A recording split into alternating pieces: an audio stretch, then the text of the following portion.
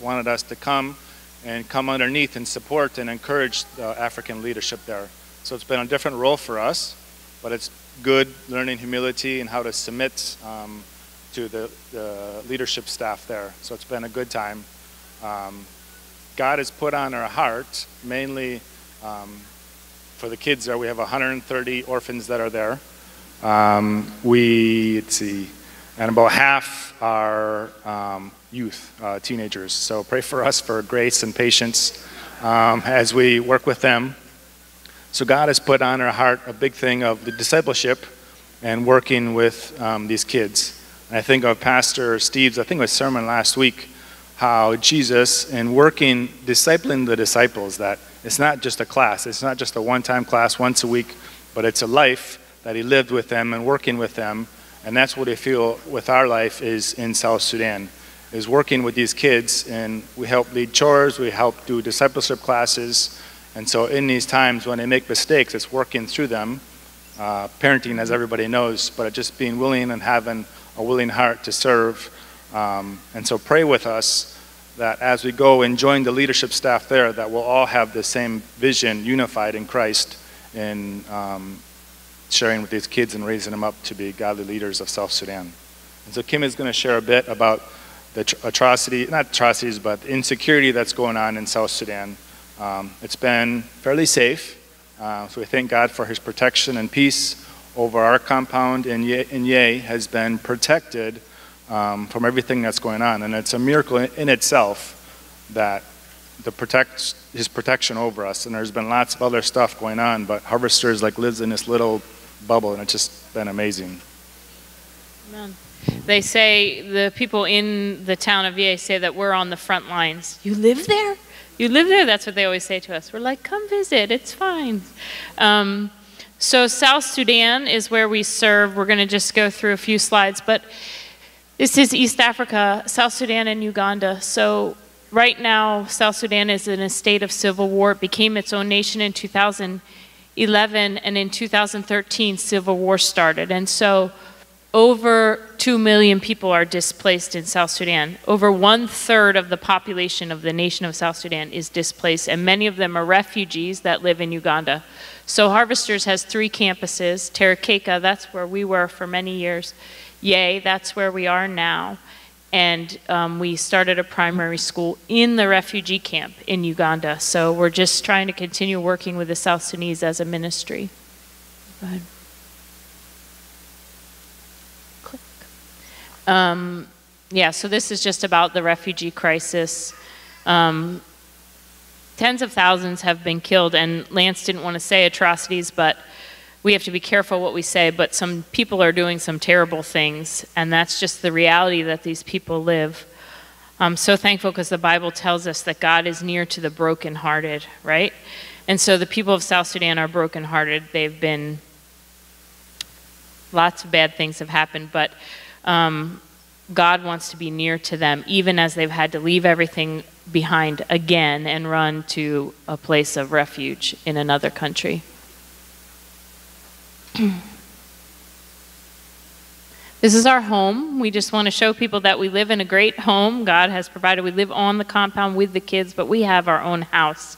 It has running water and a toilet and a refrigerator, and so we're super thankful because although we're living in a very remote place, God gave us a safe little home to live in. That was Thanksgiving dinner at our house. Lance does maintenance on the compound, and Gideon gets to work with him sometimes. This was plowing the fields. We're trying to grow as much food as we can to feed the kids, and we have a gardener with us there. Lance and the young men. So that's one of our biggest ministries is to the teenagers. Like you said, there's about 70 teenagers, and they are orphans. They haven't been parented, and those of you who have teenagers realize they need a lot of, they just need a lot. And so we are trying to be that for them and help train the staff to be involved in their lives. So Lance works with these guys on a regular basis.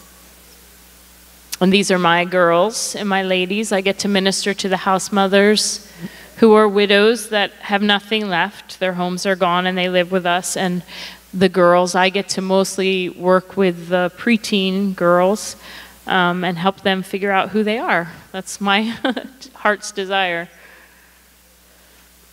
There's a couple of the girls, beautiful faces. And we did have a missionary come and spend 6 months with us last year, so that was a huge blessing. We pray that God sends more people to us.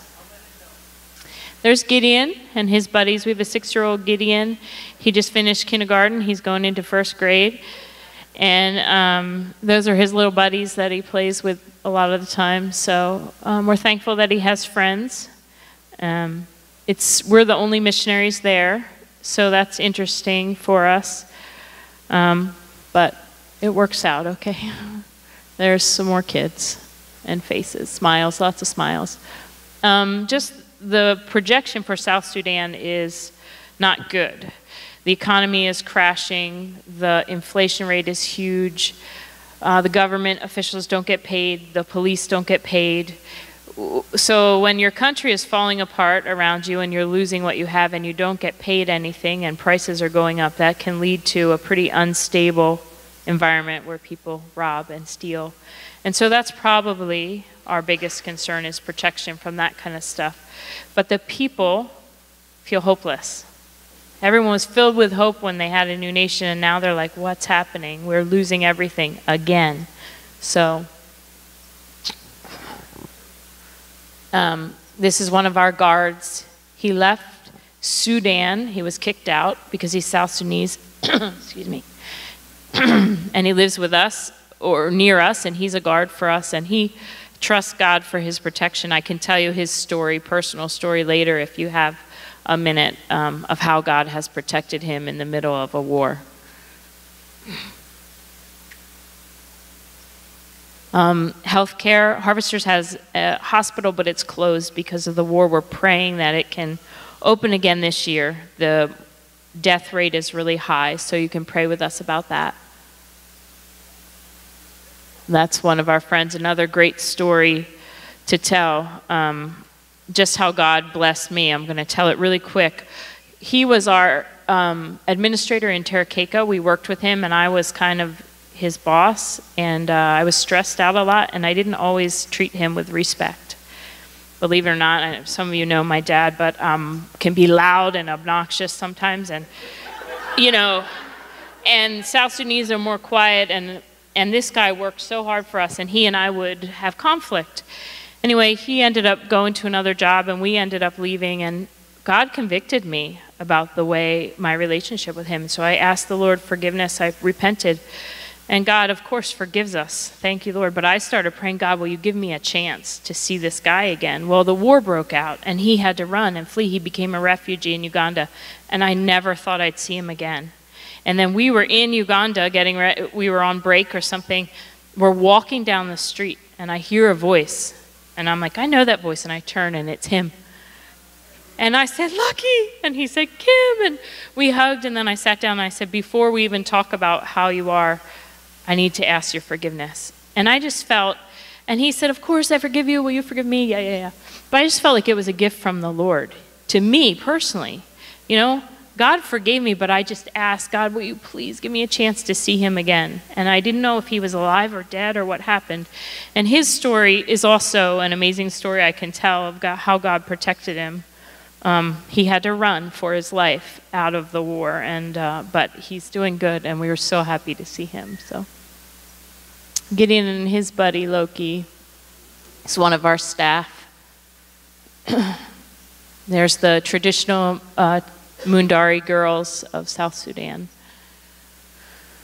Some of our girls posing. And so that's our prayer, that we could bring hope to a hopeless place. And I just wanted to share, you know, Jesus is the hope of the nations. He's the hope of every situation, even when it seems like we can't see how that works out. And so for us, we've had this year of wanting to be the light in the darkness, wanting to share Jesus' love.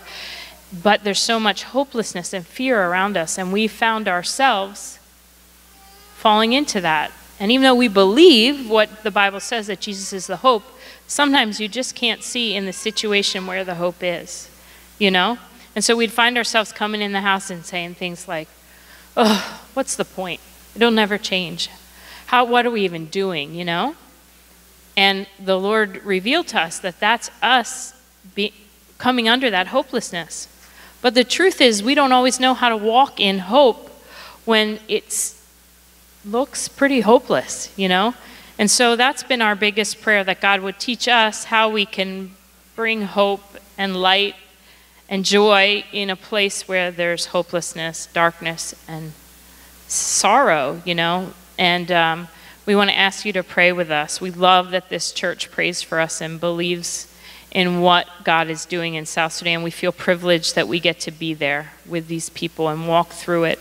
We believe that these kids that we're with are the hope for the nation of South Sudan.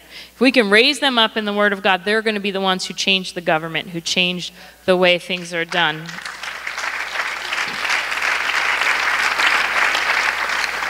So pray with us that we would parent these children well, that we would raise up a team of parents for the kids.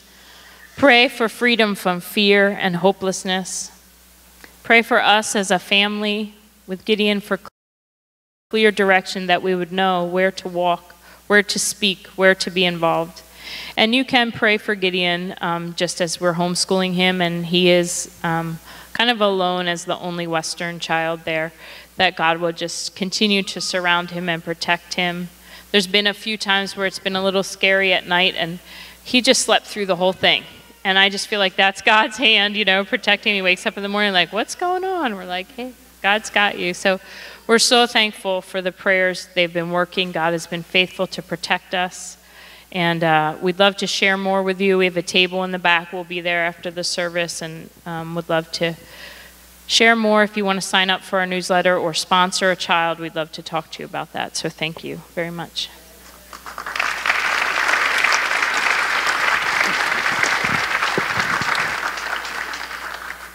Thank you. How many of you all feel called to South Sudan? We got some hands up. Hallelujah. Again, there's many ways. We're all called to South Sudan because we're in South Sudan through Lance and Kim. Amen? And as we pray and lift them up, we're impacting that nation. And so that's a blessing. So that's the blessing of being part of this church. You know, we're all over the world in many different nations, touching many different lives. So be thankful for that. Because, you know, some people have this nationalist view. Well, in the world, you know, that's normal. But as kingdom people, our view should be worldwide. As kingdom people, our view should be worldwide. We care about the United States of America, but we're not even from here. Hello? We're foreigners here. We're aliens. We've been brought here from heaven. We're all sent. We're all missionaries. We all have a mission field.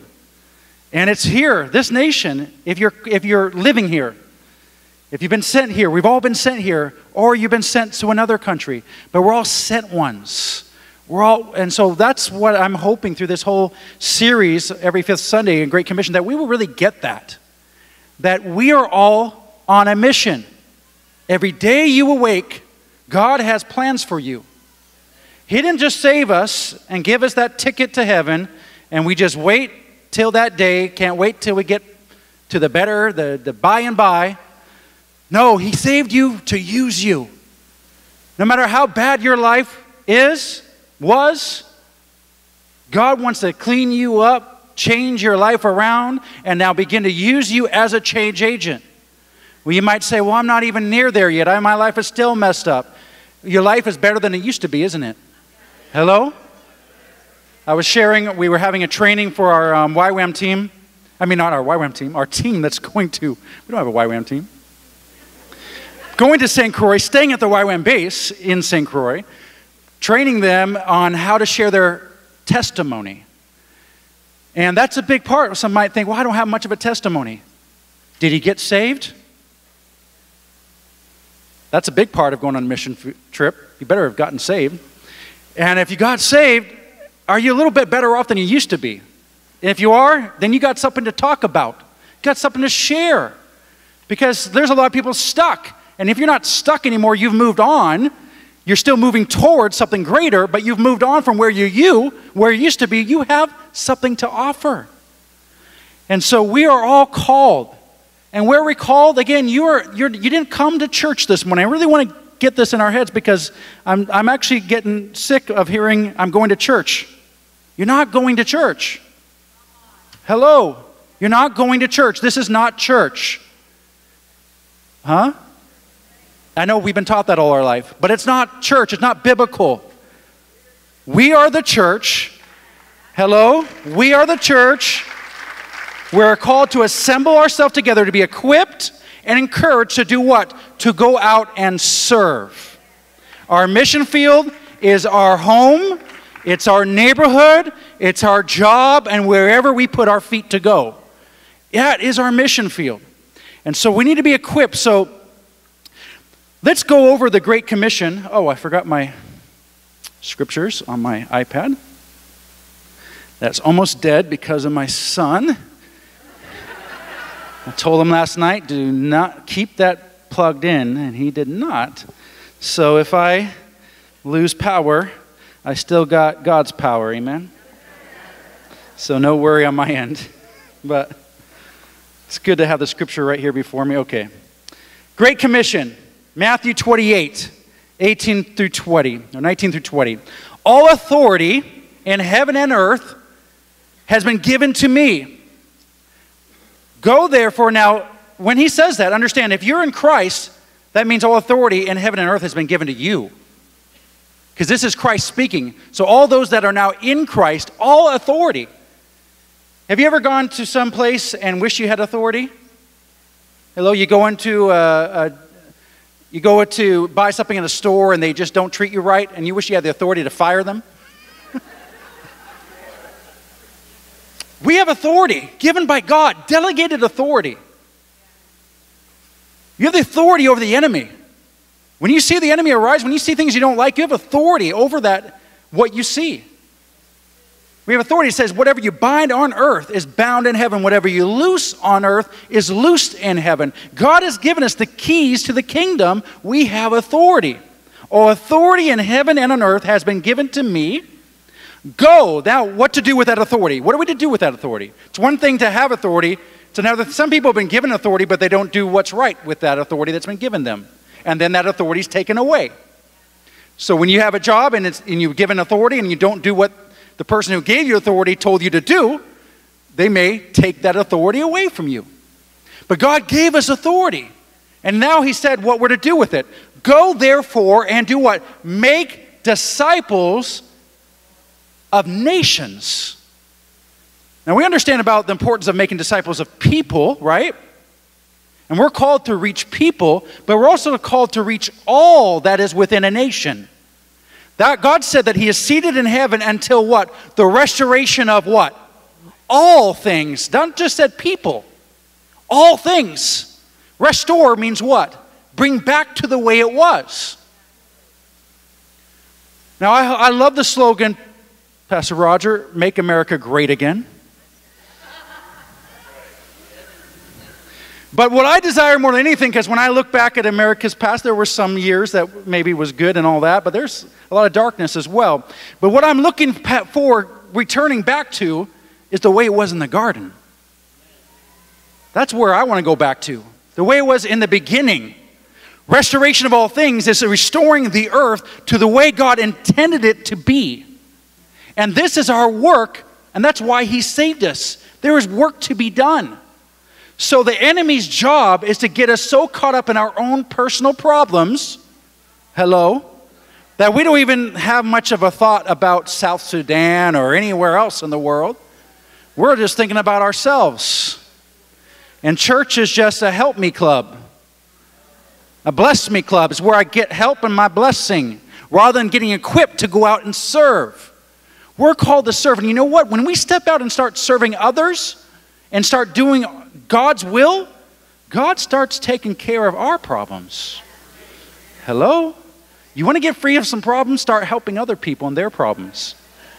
Now don't help everybody's problem, but help that which God leads you to. Ask God, what has he called you to? Amen?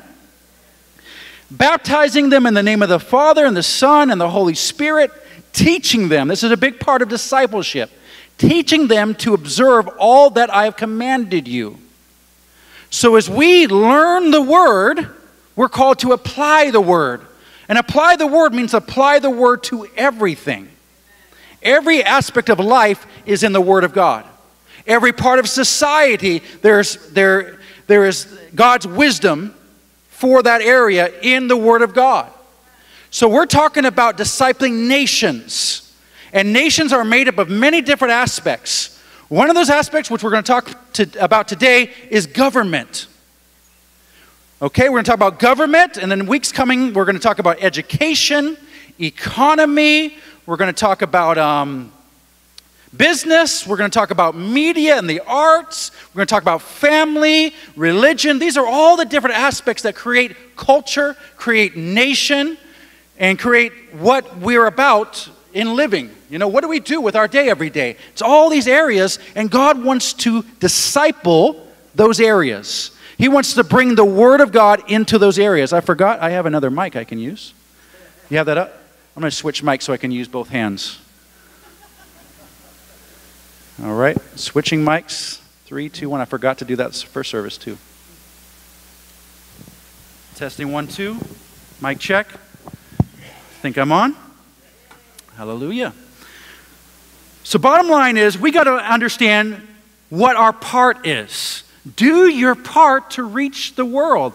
Each of you have a part. God wants to fill the entire earth with His glory. Every little bit of it, every area of it, that means everything. Everything means everything. Said this before, but I'm going to say it again. Sometimes I hear Christians are too scared to go to places like Atlantic City.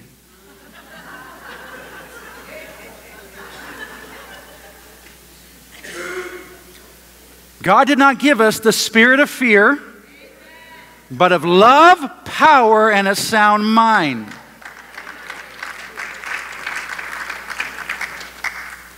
I was reading about an individual that he believes the Lord told him to go to a club each night. He's making disciples in a nightclub. For whatever reason, people just come to him and are drawn to him and start telling him their problems. Now he started a Bible study with these same people that he reached in a nightclub. Are everyone called to do that? No. But some of you might be.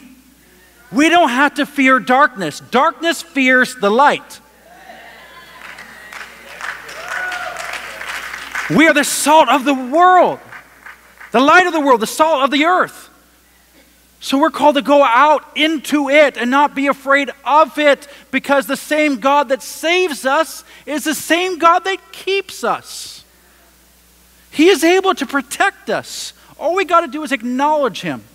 I, for one, I would not desire to go to South Sudan, but I trust if that was God's will, I'm in the safest place I can be. As long as I'm walking with God. See, walking with God is not just coming here. Walking to God is all about obedience.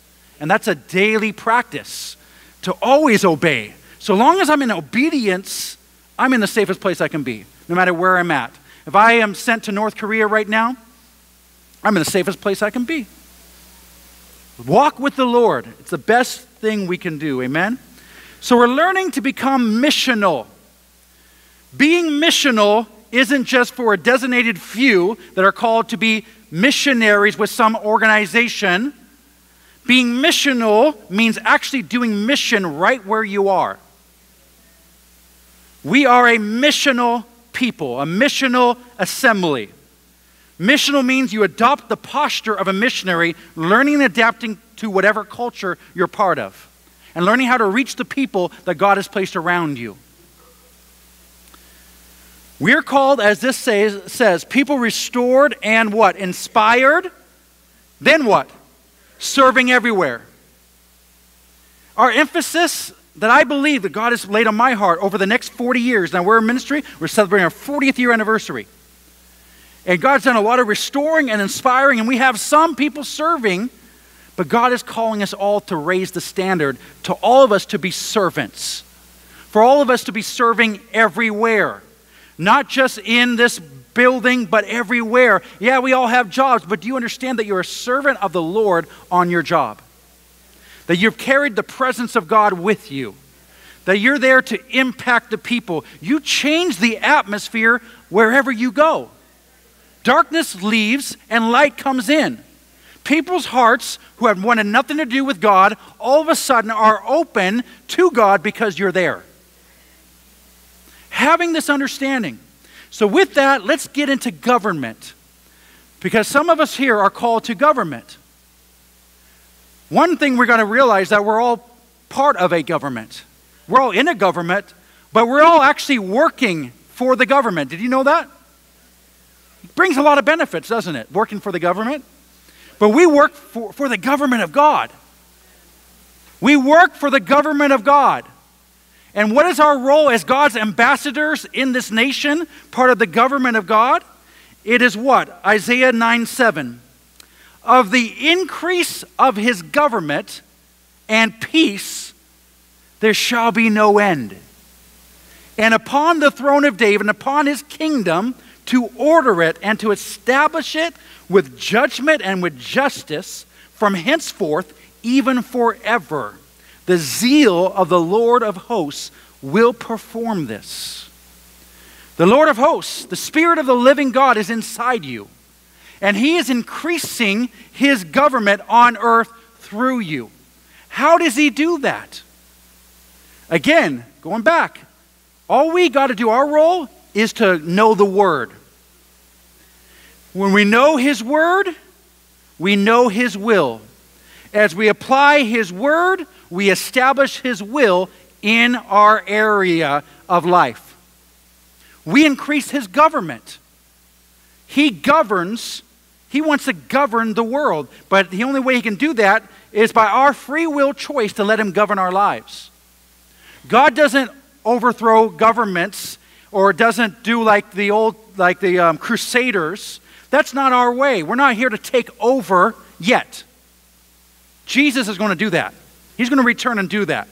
But in this time, we're to infiltrate. We're to penetrate. We're to have influence wherever we are, to begin to change. God does not want to see this world miserable, and he does not like to see suffering. We want to make a difference in the world, but for quite a long time, the church has played patty cake in the building, twiddling their thumbs, waiting for Jesus to return. And Jesus said, I can't return until you get to work. I want everyone out in the world to know me. But some people are so lost in darkness because of corruption of government that they can't even know the Lord. People can't even go to some countries in this world. God wants us to change the government. He wants to influence governments. Look what's happened already in North Korea. Change is beginning to happen. South Sudan, change began to happen. A country that was all Muslim, basically ruled, became South Sudan, but now it's dealing with more problems. But how do we bring change? We, God's people, are the answers to the world's problems. We're not to ignore them and just say, you know what? Hey, it's just a sign of the times. Jesus is coming back. What if you were, somebody beat you down, took all you had, left you on the side. A Christian walks by you and says, oh, it's just a sign of the times. Kept on walking. We are not to ignore the problems of the world. We're supposed to be the answer to the problems of the world. We're supposed to be in the place that God put us. It's not just a job to get a paycheck. It is our opportunity to see the advancement of God's kingdom in every area of life. Amen? So regarding government, number one, what does the Bible say is our call regarding government? Number one, to respect and honor government leaders. Romans 13:7. Well, I can't stand that, Donald Trump. Number one, as a believer, as a citizen of the kingdom of God, our number one position as a Christian regarding government is to respect and honor government leaders. Pray for them. Let God take care of them. Nobody is perfect. Everybody has flaws. But the best thing to do is pray. Seek God. Sometimes people who get in power are because God gives us what we deserve sometimes. God gave the children of Israel Saul. That's not who he wanted for them, but that's what the people wanted. They said, okay, have him. Whatever we're to do, we're to pray and seek God and trust him. And David, who ended up being who had God's heart, he didn't get into power right away. He had to wait till God removed Saul. There's a waiting. There's a time. There's something that we got to learn. Sometimes God puts people in position just so that we can learn a lesson. So we can learn how much we need God. Hello? Number 2, be subject to government and obey its laws. Number 3, pray for civil leaders. And number 4, which some of us don't like, is pay our taxes. I'm glad that we live in a nation, I've been to nations where they don't take care of the roads. They don't have no military presence, no protection, no security, no anything. Our taxes pay for those things. Do they spend our money not always wisely? Yeah. Nobody's perfect. No nation's perfect unless everyone's walking with God, and no nation has that yet. So therefore we can expect not everything to be perfect, but we're to honor the word of God. Amen? As 1 Timothy 2 says, I urge then, first of all, that petitions, prayers, intercession, and thanksgiving be made for who? All people. So if you're a Democrat, you pray for Republicans. Republican, you pray for Democrats. We pray for everyone, no matter what their back party is. We pray for them because we want what's best for this nation. Amen? So let us not be like the world, talking like the world. We can expect the world to be the world. The world is all divisive, always one against the other. We're not to be that way. We're trying to unite the world, bring it together. And it says here, when we pray, this is the result: peace and quiet lives in all godliness and holiness. If we want a peaceful nation, the key, we have a big role. Yeah, the military do their part, police do their part, government does their part, but as the government of God, our words mean a lot. Our prayers affect everything. So the best thing you can do is, instead of complain, is pray. Amen? And declare things like Psalm 72:11 says, yes, all kings shall fall down before him. All nations shall serve him. So you can take that scripture, it's a prophecy, and begin to release that. I declare in Jesus' name that Kim Jong-un will bow down before the Lord and serve him with all of his heart. Dave Stabler and his family just asked me to pray because they left to Cuba today. We declare that the president of Cuba will fall down on his knees and make Jesus Christ his Lord in Jesus' name.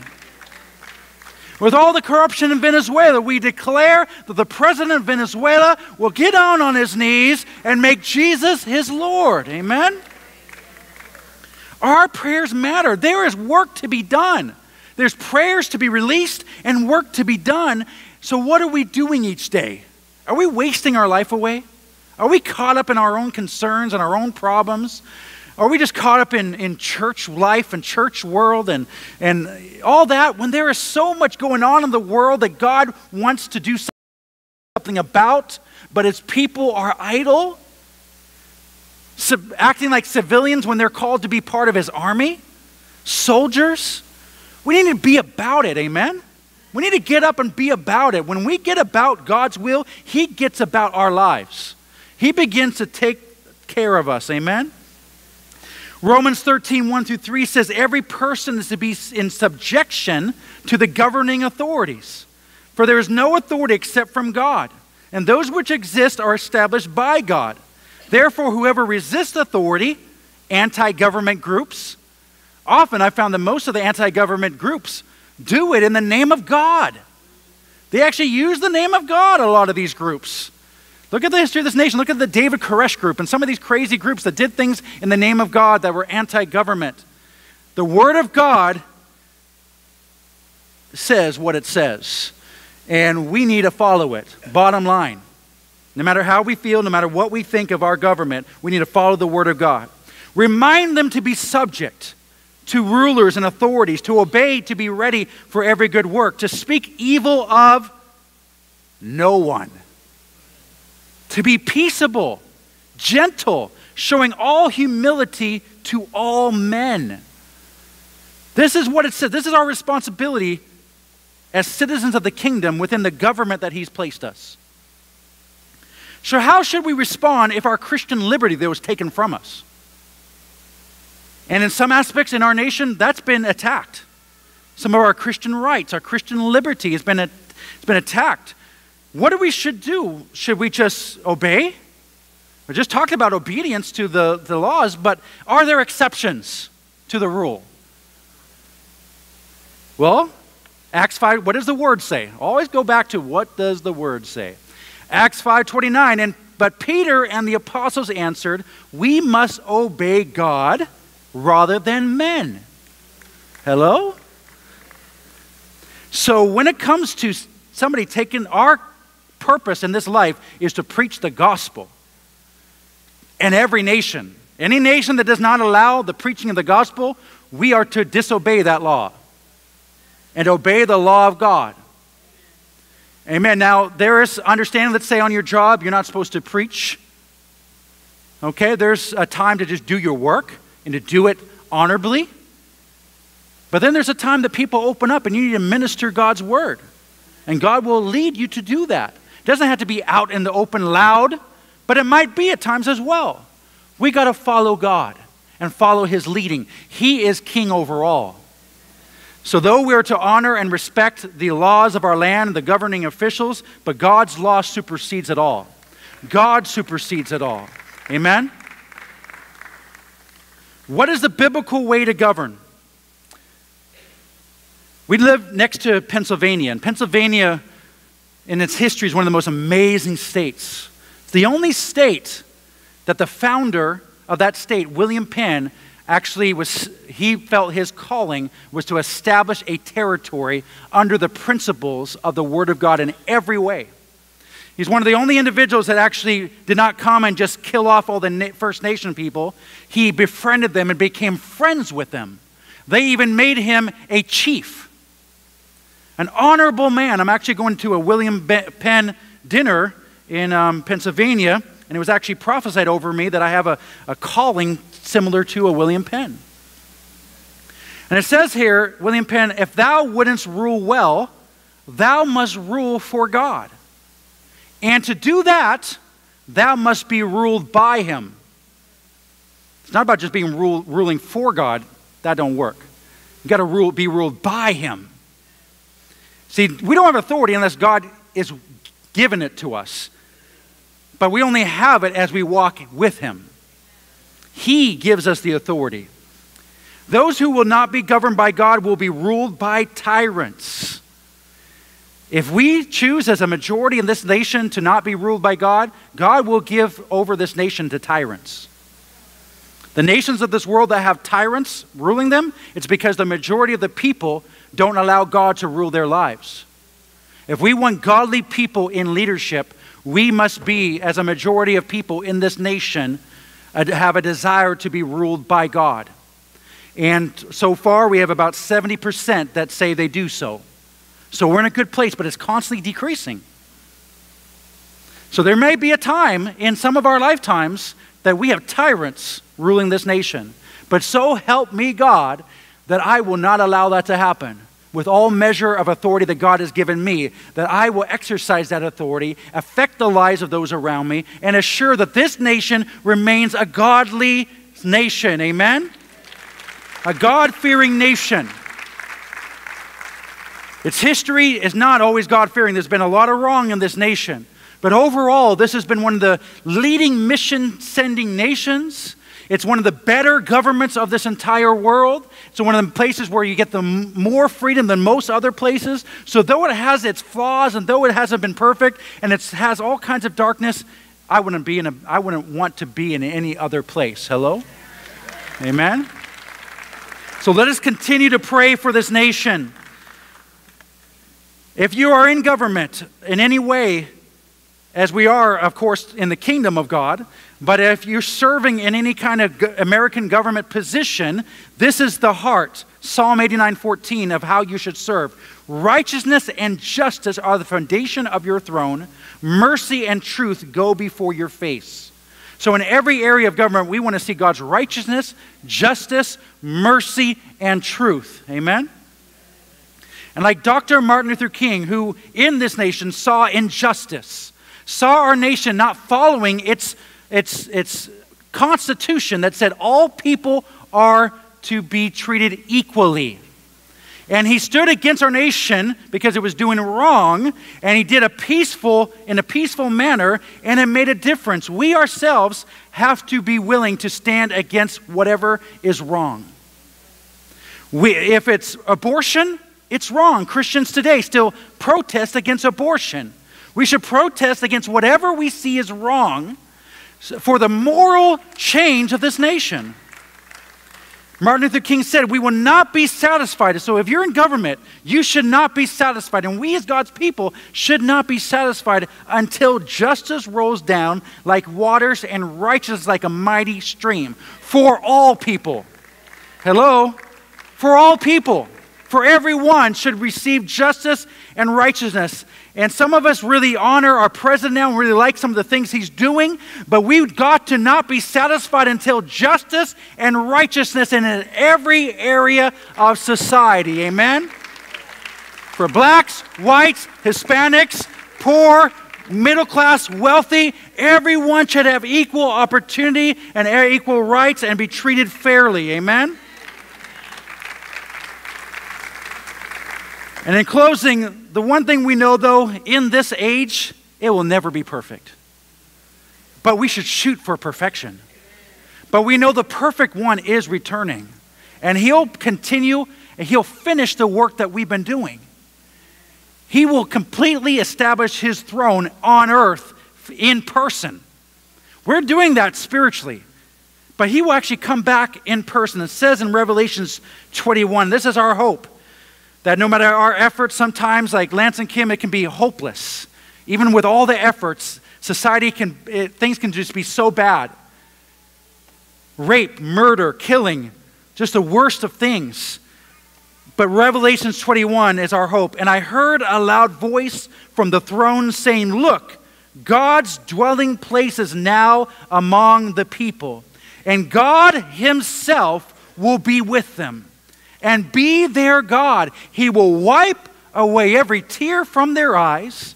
There will be no more death, or mourning, or crying, or pain, for the old order of things has passed away. Amen? Who's looking forward to that day? Hallelujah. But you know what? Even though we're not yet there, what are we to do?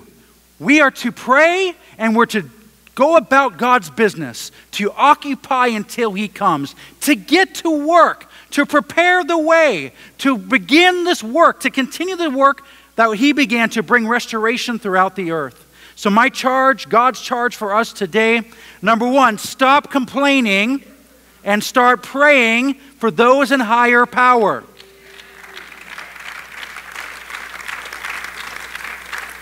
Number two, submit to those in authority over your life, no matter their imperfections. Yep, it can be also, we submit to each other, husband and wife. Everyone would submit to each other as unto the Lord. Third, let God govern your life so you can be part of the prophetic fulfillment of increasing his government on the earth. When you allow God to govern your life, God's government is established wherever you are. Number four, seek God how you can get more involved in establishing his justice and righteousness. Some things right now, actually this is the time, if you want to be on school boards, go out and be on a school board. Often we have a very few people on school boards and they're doing all kinds of crazy things because there's nobody to counter it. That's one way that we all can serve in our government, on the school boards.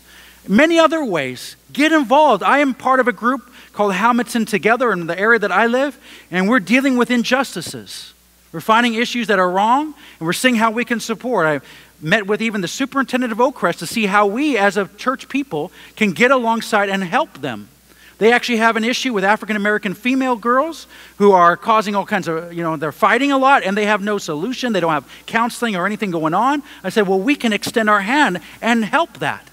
How can we get involved in our community? Ask God. I guarantee you there's work to be done.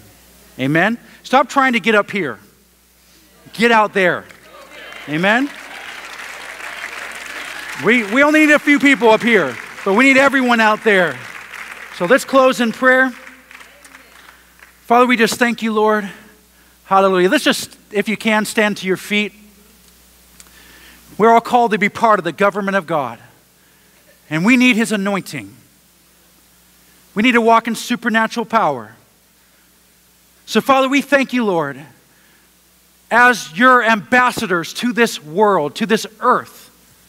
We ask you today, oh God, for greater grace over our lives.